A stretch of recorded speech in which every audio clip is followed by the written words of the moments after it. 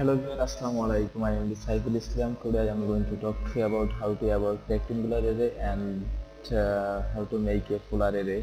And at first select the rectangular, then draw the rectangular, then you select the object and you take the rectangular array. Then suppose 1, 2, 3, 4, 4 column and 3 row. Suppose you change the column, suppose 6 3 and enter and row 4 4 and enter, and you got it there, 3 column and 4 row. And how to make the polar array. Then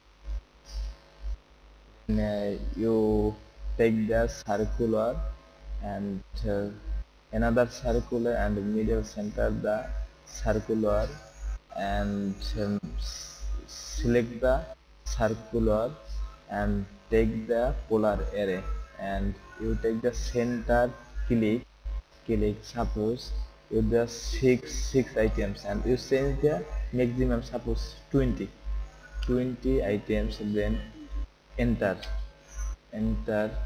You got it 20 items, suppose. Yes, and you can understand how to make a circular array and how to make a polar array.